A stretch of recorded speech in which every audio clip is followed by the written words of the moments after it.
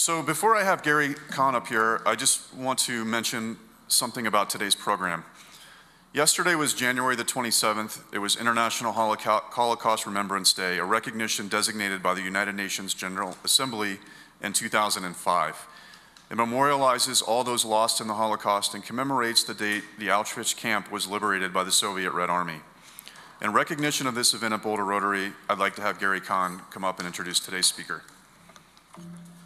As most of you know, as a longtime member of the Programs Committee, I've had the honor of introducing literally dozens of speakers to this forum, but never before my big sister, Pat Simons, who you'll get to hear from today.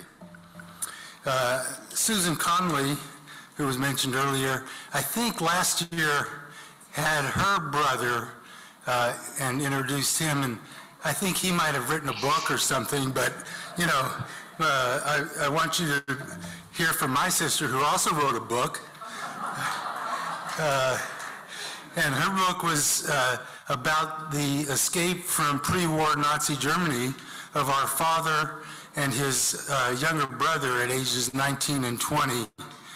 And it was in her research for this book that she ran across a lot of very interesting background information that you're going to hear about today that's pretty much unknown to a lot of us who thought we were well informed about the rise of the Nazis in Germany. Our dad was actually, for most of his adult life, a proud Rotarian, and he and three of his brothers were all World War II veterans. And one of the legacies he left was the service above self ethic. And Pat has adequately demonstrated following in his footsteps here as initially a high school teacher, and then following that a successful career as a trial attorney. And 25 years ago when she retired, she founded a not-for-profit that's in the Rotary tradition of promoting literacy.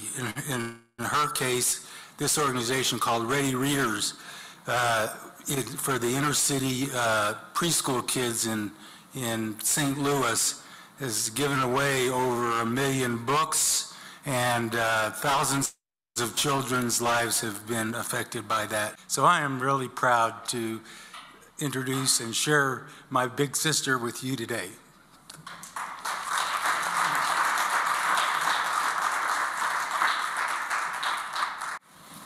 Well, thank you, Gary, for introducing me exaggeratedly to the Rotary Club. I want to thank your incoming president, Cassidy, for inviting me to speak to you, and for all her help with this talk and with the PowerPoint slides, which she spiffed up, and also Fred for his help with this presentation. As Gary told you, I wrote a book about 10 years ago based on a true family story. And in doing research for the book, I kind of started wondering, how did the Nazis, which started out as this little extremist group of anti-Semites, get enough money in just a few years to acquire the power to wage a state-of-the-art world war?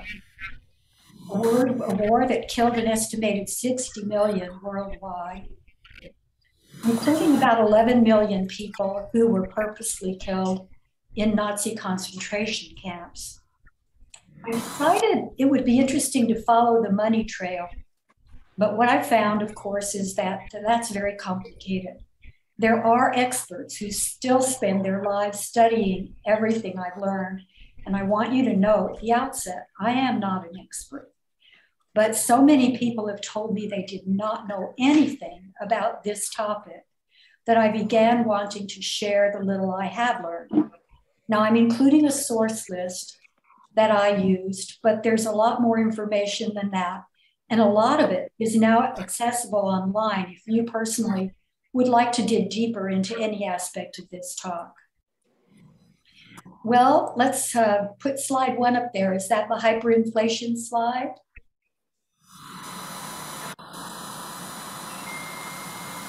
All right. In 1920, World War I had ended. Germany wanted to be a democracy, and they'd elected a president, of course, but their post-war economy was shattered. They couldn't meet their treaty obligations to other European countries to pay reparations. France, therefore, sent soldiers in and occupied their industrial area in the German Ruhr Basin in 1923, and German hyperinflation got even worse. The government decided that they would get rid of the Reichsmark. They issued some new money with a new name. That helped for a little while, but then mass unemployment and the divide between rich and poor got worse, and the whole thing became untenable. Now, America and our thriving companies here saw post-war Germany as a very good potential investment. Understandably, we weren't part of the peace treaty, the Versailles Treaty. We weren't owed any reparations. We didn't have to not deal with Germany. And Germany and America had always had close ties before World War I and even at some points during that time. So post-war Germany was a good investment. And in the 1920s, our government passed laws and authorized the sale of bonds to Americans, German bonds, to help Germany repay its debts and recover. American banks helped with these authorizations and made about $50 million in money at that time in profits. And always bear in mind when I'm talking about dollar amounts, that I'm talking about dollar amounts at that time, not the equivalent of today, unless I say otherwise. So at that time, they made about what was then worth 50 million. The German cartels, most of those were the ones that issued the bonds, they got our investors' money, but the American investors themselves didn't make much of anything. Now, the United States thought if Germany could pay at least some of its reparations, the country would rebound. So Congress passed the Young Act, which proposed a new kind of repayment plan. And as a result, a group of American and European bankers and businessmen who were already investing in Germany, and some had already been invested during the World War II and World War I era, they got together after years of discussions and they created a new bank called the Bank for International Settlements, which I'll call BIS. Put the headquarters in Switzerland, which was always supposed to be neutral, even though Switzerland, as we know now, wasn't so neutral in terms of helping the Nazis hide assets during World War II. American financiers were instrumental in forming and running the new BIS Bank. Between 1930 and 1945, American financiers and businessmen chaired the board of directors for 11 out of those 16 years. During World War II, an American was sitting as board chair when that bank accepted and dealt with German reparations payments. Those payments were illegal payments consisting of remelted gold stolen from conquered countries and from individuals, including the gold teeth extracted from murdered concentration camp prisoners.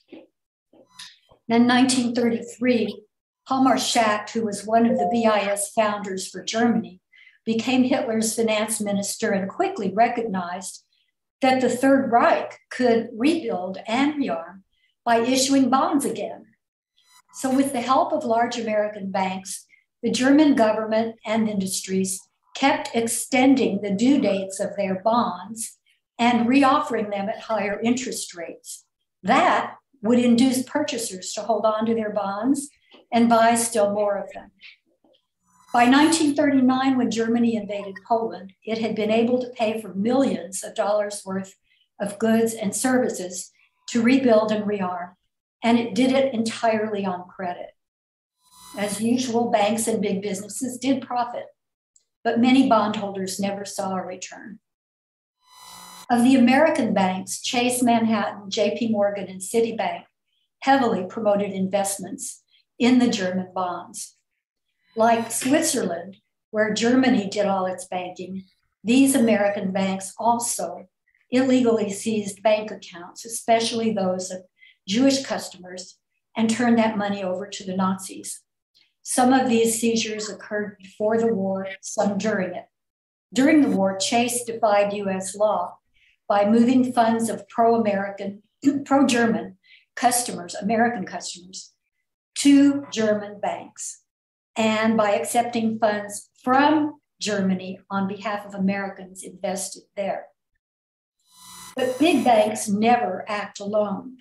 It was American big business that enabled the Nazi government to acquire the materials and know-how to make the weapons, vehicles, and planes that made Germany so powerful and World War II so deadly.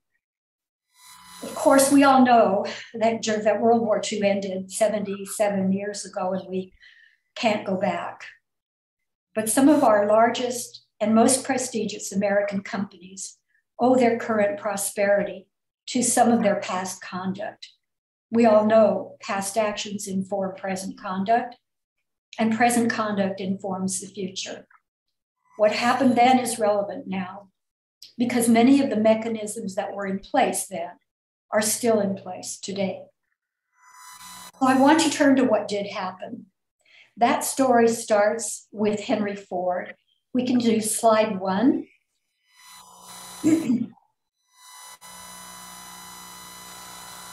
Well, not that one, before it. The story of Henry Ford, unless you've already had that up there. There it is. He became, as you know, because of his rags to riches story and his folksy manner and his incredible business savvy, he became a worldwide idol. And when in 1921, the Nazis were nothing but a group of thugs, they were publicly getting some publicity for denouncing Jews as the cause of all of Germany's problems. And a couple of war heroes joined them in this.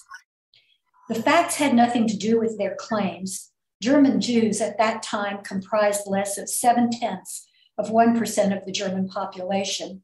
And German Jews had been wounded and fought and died in the same proportion to the rest of the Germans as everyone else. In fact, my grandfather fought for the Germans in World War I and got an Iron Cross.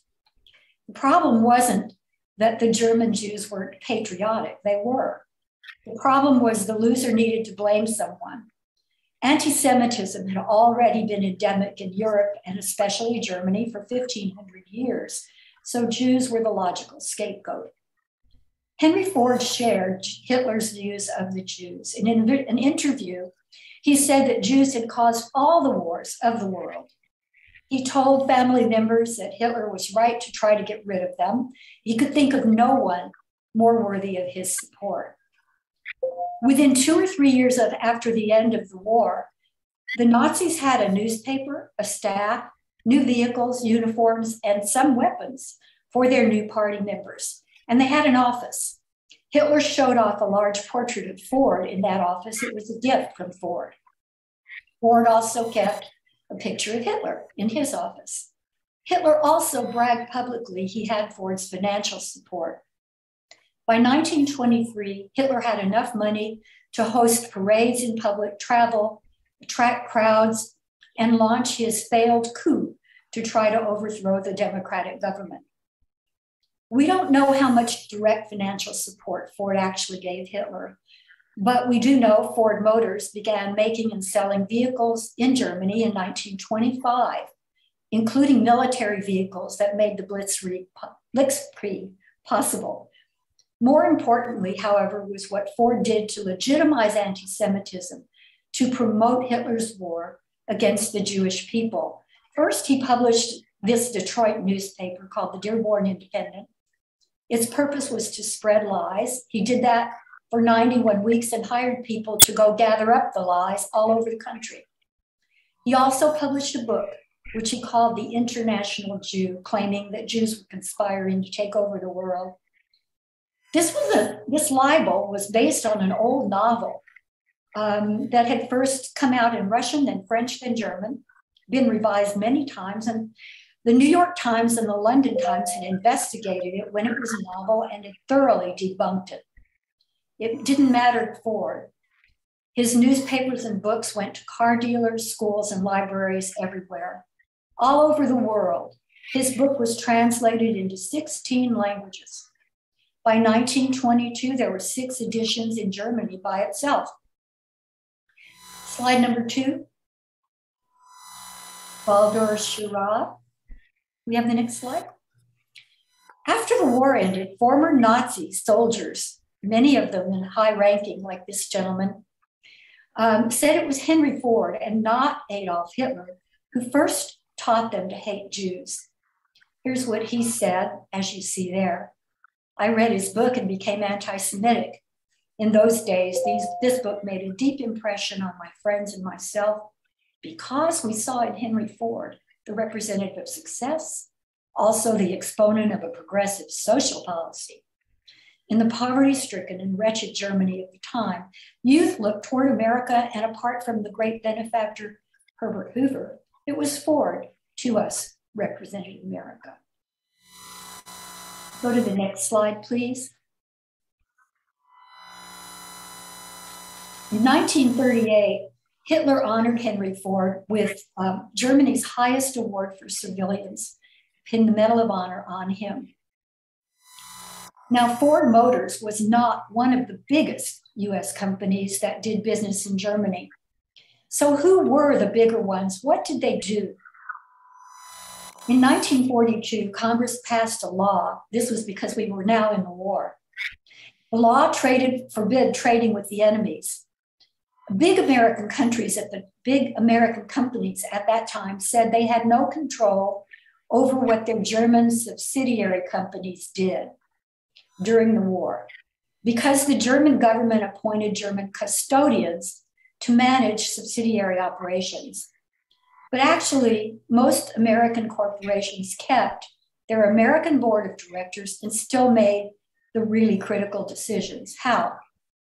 First, the men who were appointed as custodians were often Germans the parent company had already hired.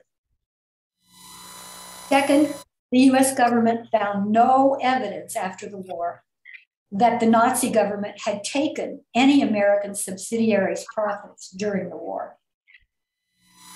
Third, when the war ended, the German custodians returned the American company's stock and assets and dividends they had been holding in trust.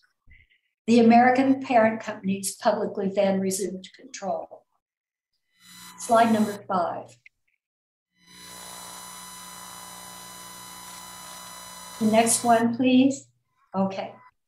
In 1942 and again in 1945, the US government required American corporations to report all their German business interests and state what value they placed on them.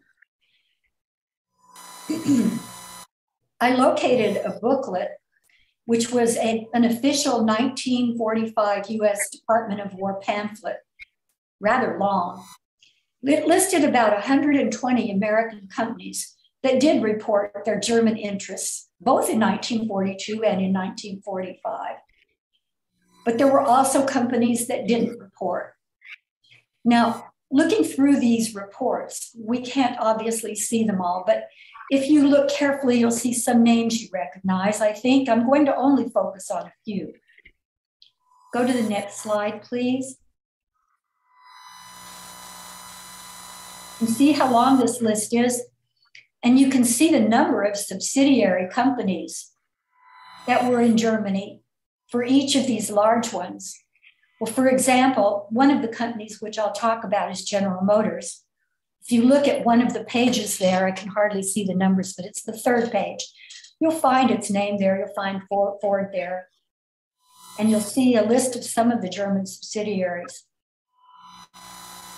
Go to the next slide, please.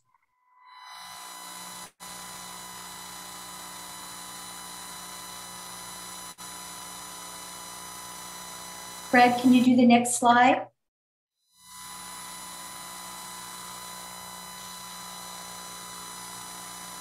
Maybe it's stuck. Oh, okay, let me go ahead. This is a picture of a refinery built by Fred Koch, who is the father of Charles and David Koch. The company that was at the time that was in Germany that Fred headed was one of the ones that did not report to the German government. So it's not listed in that lengthy book. But he built this oil refinery Hitler personally approved of. It also used slave laborers during World War II. Next slide, please.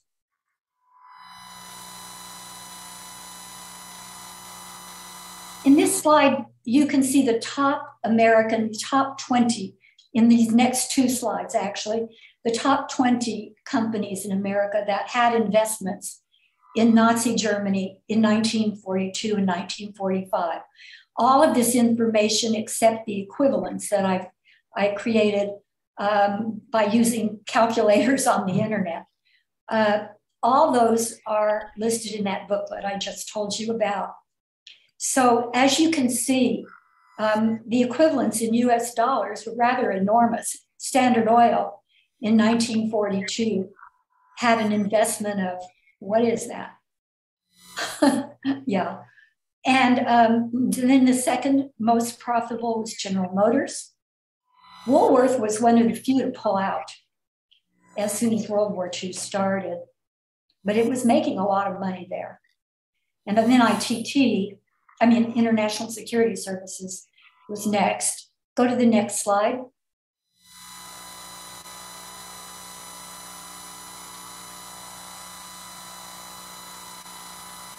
I don't know. I don't see it. Does everyone else?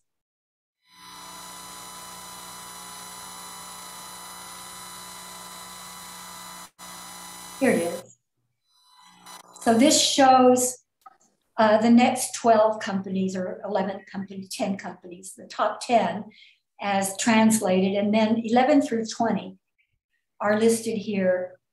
And even though IBM and Ford and GE weren't among the very top money earners, they were very, very pivotal in helping Germany rearm and wage World War II. Now, as you can see, if you look through the pamphlet, some corporations said that the values of their German subsidiaries declined during the war.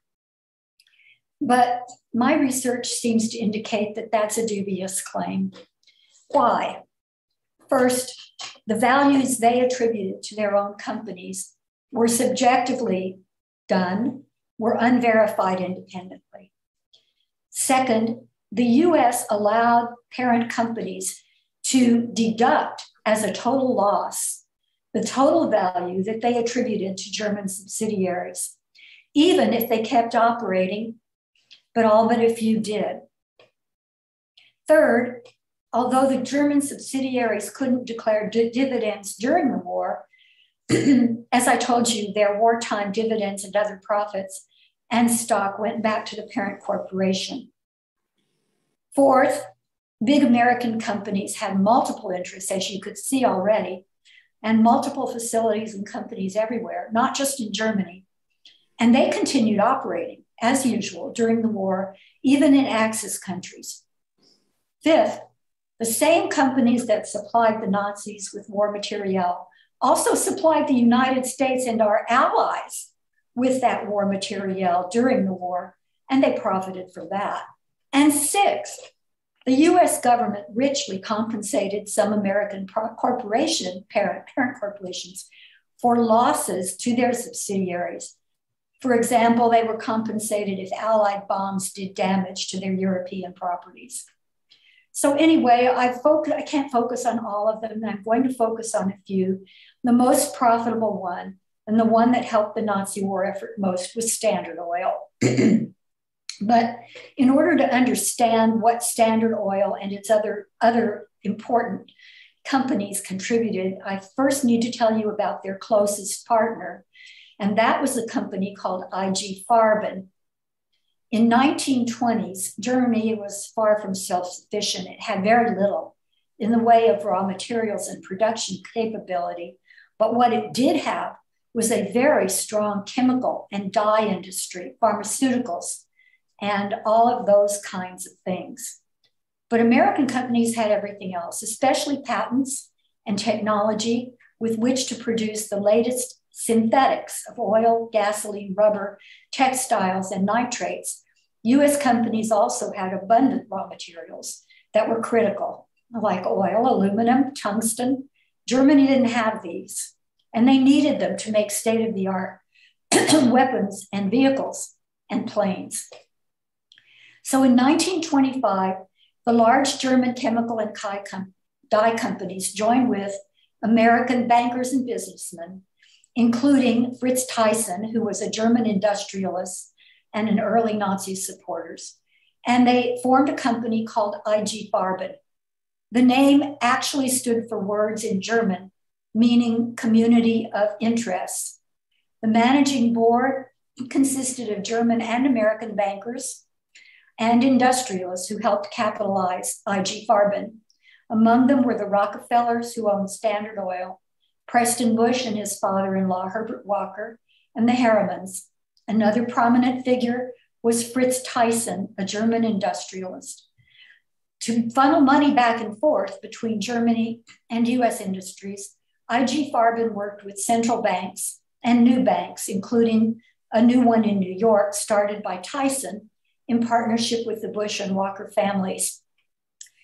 By 1930, IG Farben and its stakeholders were thriving. This little chart here gives you some example of its operations at that time. With the onset of the Great Depression, Germany's economy was collapsed, and of course it did. It was so tied into ours, which had just collapsed. There was civil disorder and a lot more support for the party, the Communist Party. Additionally, more Nazis began to be elected to the legislature in Germany. The men in IG Farben knew that the democracy there was in trouble, and business preferred the Nazi promises of law and order to the possible rise of communism and more disorder by the organizing of labor. So in 1932, according to Fritz Thyssen, who later took back his support for Hitler, it was a little too late, many industrialists signed a petition asking Hitler be appointed chancellor. Big business also contributed substantially to the Nazi Party at that time. Standard Oil, for instance, gave them a donation of $2 million at that time. Now, in January of 1933, Hitler took power. And right after that, IG Farben, which, as I told you, was made up of Americans and Germans, donated a large sum to the Nazi Party and the Nazi government, and the IG Farben agenda became synonymous, to wit, to make Germany self-sufficient by rebuilding and rearming the country, regardless of whatever prohibitions there were in that Versailles Treaty. By 1937, IG Farben had doubled in size, thanks in no part to multiple deals with Standard Oil, GM, DuPont, Union Carbide, Alcoa, Dow, and all their many interests. All of these companies also had a lot of US subsidiaries and sister companies. Farben became the fourth largest overall industry in the world after GM, US Steel, and Standard Oil. August von Nieren, a German executive of IG Farben, said after the war ended, he said, Hitler's style of war would have been, quote, impossible if the Americans hadn't, quote, presented us with the production plans complete with their know-how, close quote. IG Farben was responsible for the murders of at least 1 million people at Auschwitz, where it built its own labor camp facility and used slave laborers partly to manufacture the gas that killed people. Farben had bought a high percentage of Dagesh, a German chemical company that made a disinfectant containing prussic acid. That was used in mustard gas in World War I, and the Nazis knew about it, of course, because they used it. But it was also used in gas in American gas chambers, and they knew that. They played around with that formula and created a new gas they called Zyklon B. They then sold that to the SS and the German army, and it was mainly used to kill prisoners at Auschwitz. This is a slide here of Farben's concentration camp, which it built near the Auschwitz murder campus. And there you see the label of Zyklon B. And so who were the American shareholders who profited from IG Farben's enormous growth? Next slide, please.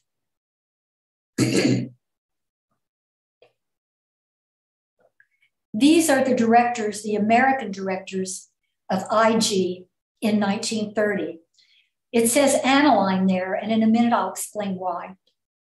But as you can see by looking, these people were not unimportant people in the United States.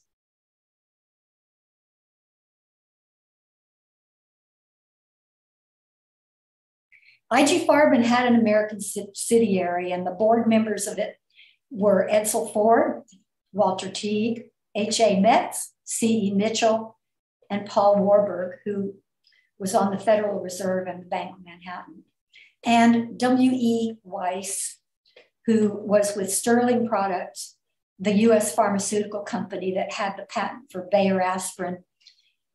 Among other things, the American IG Farben subsidiary owned half of an Alcoa magnesium company and half of a company that made chemical dyes and synthetics called General Aniline. From 1933 to 1939, the Farben American subsidiary told the SEC and filed reports that it, quote, had no parent company or did not know if it had one. Then in 1939, the American IG Farben merged with the Aniline Company and changed its name to General Aniline. This was, of course, the same year that Germany attacked Poland. Farben's American subsidiary in 1939 was worth $11 million in 1939 money, but that was mostly held in Standard Oil stock. Today's dollars, or actually 1920s dollars, would have made it $207 million in value.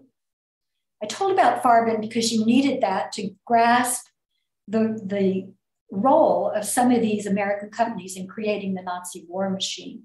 Not only did Standard Oil help capitalize and grow IG Farben, but it probably did more than any other American company to help make the Nazis make World War II the deadly conflict that it was. The Rockefeller family owned the most shares in Standard Oil. Standard Oil owned the next largest number of shares in IG Farben. Standard Oil also controlled numerous subsidiaries, including German American Petroleum, whose board chairman was actually part of an elite SS group called Circle of Friends, which was formed during World War II to, quote, protect American interests that were active during World War II in Germany. They protected those interests in return for large bribes from the American companies. Next slide, please. From 1933 on, Standard worked hard to get American public support for the Nazi regime. They hired the most prominent New York advertising company, Ivy Lee, to spin the Reich in a favorable light and to advertise and promote Standard Oil's joint ventures with the Nazi government as if they were patriotic acts. This publicity, combined with the anti-Semitic rhetoric of prominent people like Ford, like Charles Lindbergh later, and like a radio celebrity who every week spewed anti-Semitic stuff, his name was Father Coughlin. This rhetoric didn't hurt the Nazi cause in the United States, and it spread the hatred of Jews and admiration for Hitler's Germany and support for America's isolationist policies. pro-Nazi support groups in this country drew thousands of people to rallies and marches, and even packed Madison Square Garden at one point for a rally.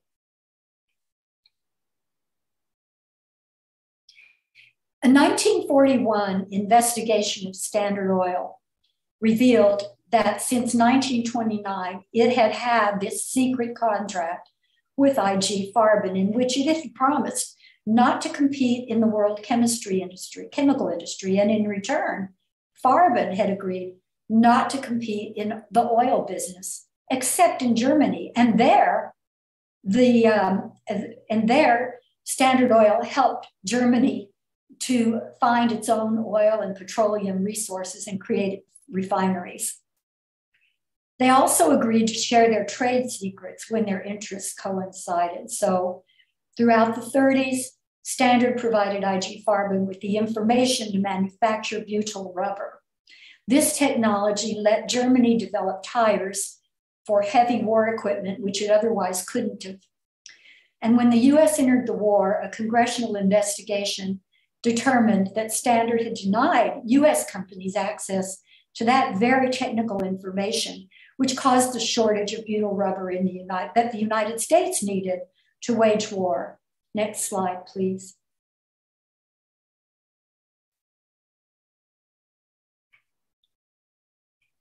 You have the next slide? Here we go. Here are a couple of articles that have to do with, finally, belated investigations into what Standard Oil had been doing to assist the Nazis in their war preparations. There were some fines levied of about $5,000 or some nominal amount for the people that were in charge of all this. But as you can see, what they had done was not helpful, to say the least.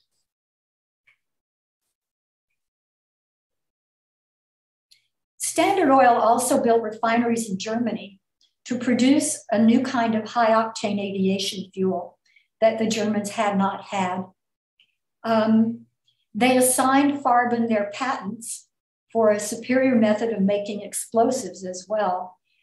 They even helped IG Farben pay for the raw materials and chemicals needed to make these products. They did that by discounting prices and by forfeiting bonds that they posted to ensure that Farben would pay other suppliers. After the war started in Europe, Standard tried to leverage its connection with the Nazis by pushing the United States to let it sell certain Hungarian assets to the Nazis. The Nazis said no, because that would have furthered Germany's plan to dominate Europe economically. But in 1943 and 1944, the Standard Oil German subsidiary, one of them, gave substantial bribes to the SS to protect its interests. During World War II, the US experienced serious shortages of many critical materials, as well as production deficiencies, all because of secret agreements between IG Farben and American businesses. For example, DuPont provided the Nazis with licenses in acrylates, nitrogenous products, nylon, and processes for making Buna rubber. Next slide, please.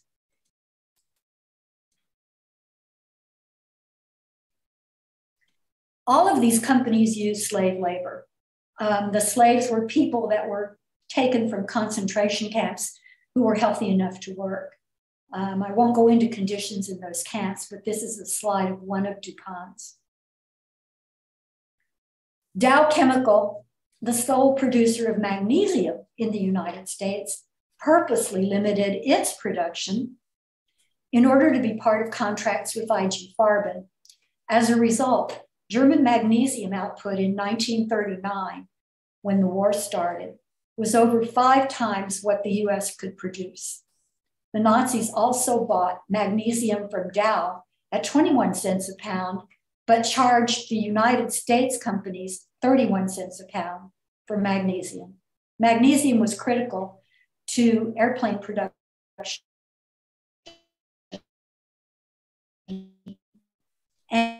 and to making certain incendiary bombs. Next slide, please.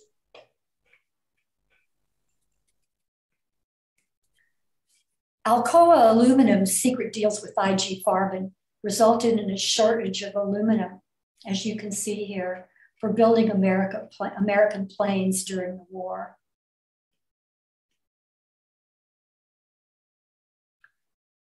I think there might be the next slide, an article about GE, perhaps. You try the next slide. All right, just leave that one there. From 1929, I just also want to talk about GE for 1 second. GE and the German company Krupp monopolized German trade, US German trade in tungsten carbide, which was another essential tool, metal tool, machine metal tool, and charged the US much more than it charged Germany. And Germany therefore developed a much superior machine tool industry. The second top moneymaker in Germany, American moneymaker in Germany, was General Motors. Hitler's military machine was actually General Motors' largest customer. In 1929, GM bought the German auto company Opel and made it GM's German subsidiary. By 1939, Opel had a workforce of 27,000 and was one of Germany's leading employers. Opel GM provided the Nazi war machine with the technical information and supplies to make the Blitz truck, the main German truck that was used to occupy Europe, and that is responsible for the word Blitzkrieg, lightning war. GM also developed rocket technology, built engines for German bombers, made landmines and torpedo detonators. Ethel Gasoline Corporation, an American company that GM and Standard Oil owned together, also supplied the Nazis with tetraethyl lead, built military manufacturing facilities for the Nazis, and this was in the 1930s, secretly stockpiled millions of dollars in aviation gasoline for them. Opel had an American board of directors throughout World War II, and it helped Germany even after the US declared war. At least twice after the US banned trading with Germany, James Mooney, who is pictured here and was the overseas operator for GM, traveled to Germany, where he helped the Nazis convert a GM auto plant into an aircraft manufacturing plant that made engines for the bomber that Germany used the most during the war. And like Henry Ford, GM's overseas director received a German Medal of Honor. He, by the way, was required to return that. After the war, the Nazi armaments chief, Albert Speer, said that Germany simply could not have attempted the Blitzkrieg without the technology GM had provided. ITT also played a major role in the Nazi war machine. Next slide, please.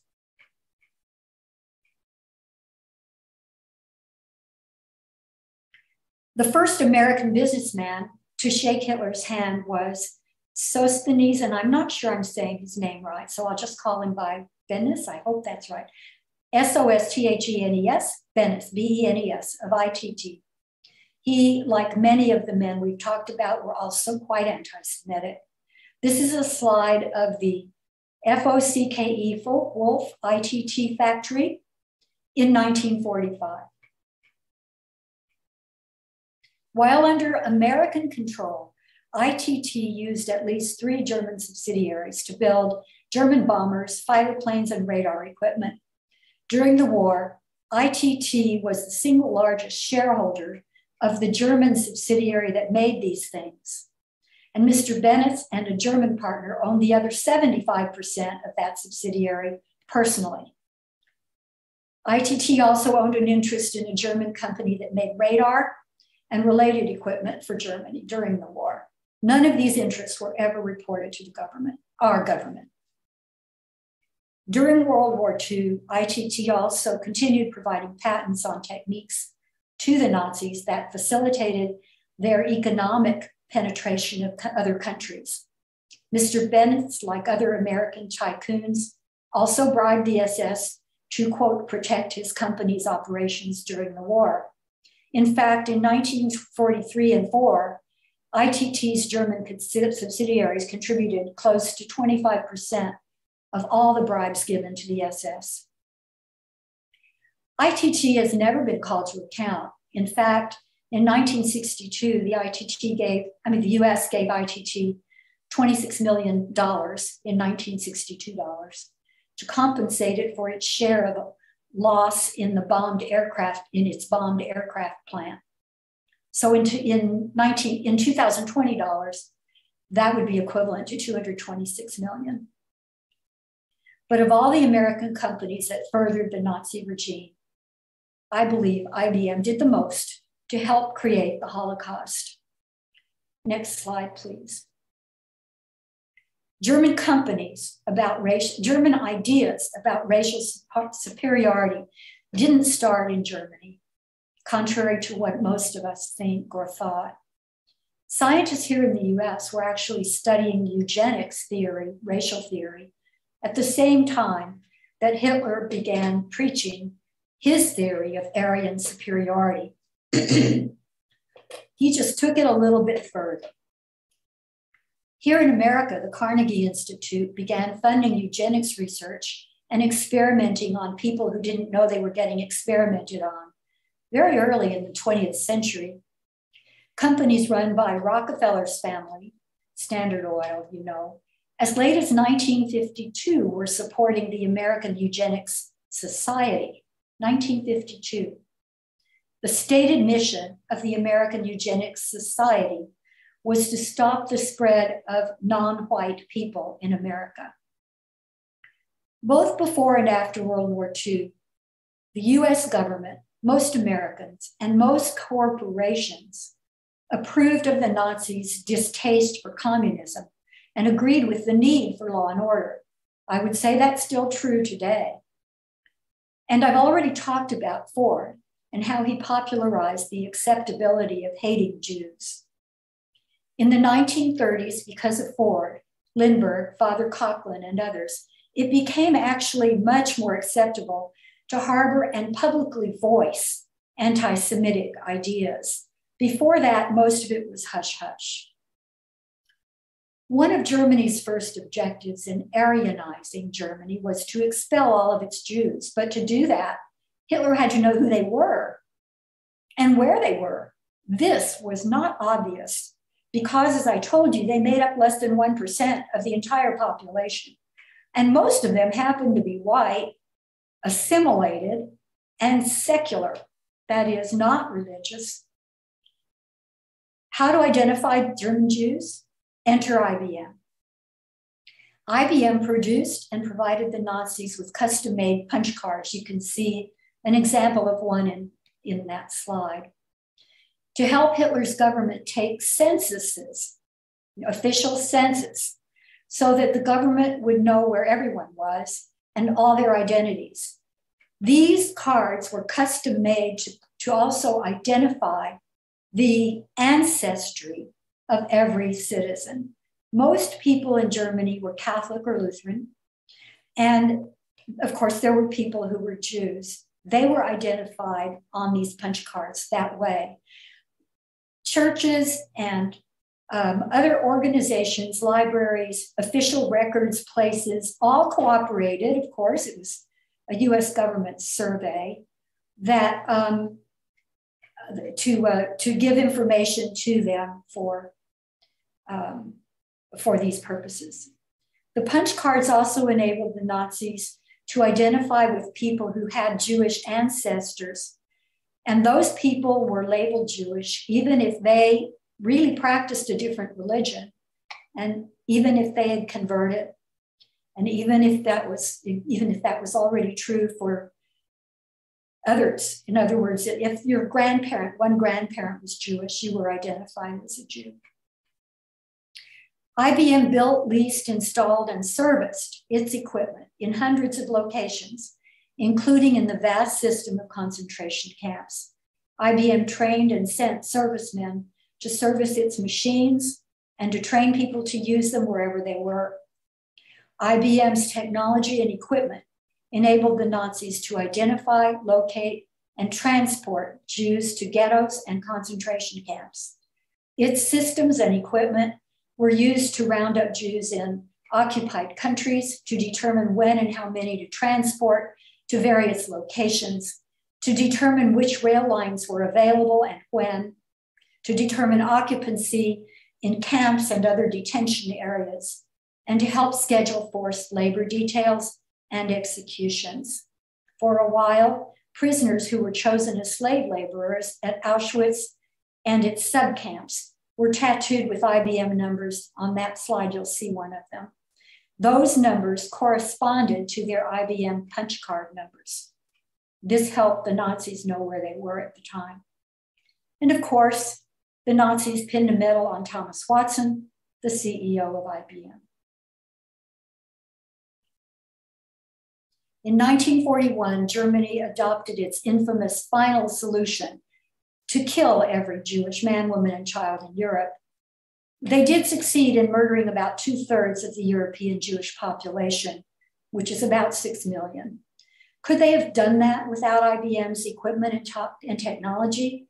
I really don't know how, because without IBM, they would have had a much harder time locating, identifying, transporting, and then systematically murdering 6 million people.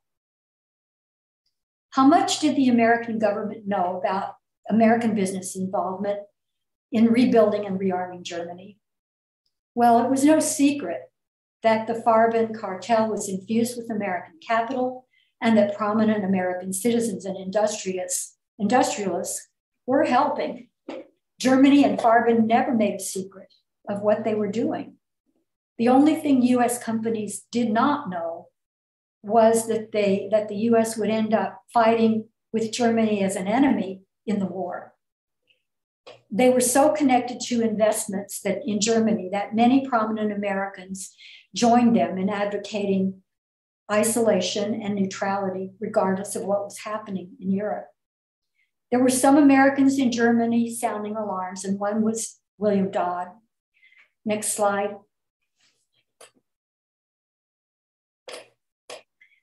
William Dodd wrote letters asking why over 100 major American companies had big contracts in Europe. And rather than go through all the questions he asked with you, I'll just say he mentioned by name DuPont, IG Farben, Standard Oil, the company Krupp. And he said, why is such an enormous amount of business being done by German subsidiaries? He told Roosevelt that the activities of the American companies were, quote, adding to war dangers, close quote. And he also complained about German treatment of Jews. When he refused to stop asking questions and be a better host, he was replaced. Since the war ended 77 years ago, there have been a number of investigations, books, lawsuits, commissions, funds promised and some established to try to address and redress various deficiencies and misappropriation. Pat, I'm really sorry. We're going to have to bring your talk. Yeah, I'm ending it now.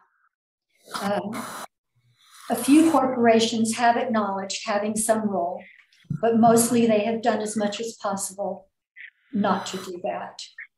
And I think those people that inherit great wealth also inherit great responsibility. And we are all, as American citizens, entitled to a forthright accounting of corporate conduct on which their future prosperity and credibility may depend. Thank you so much.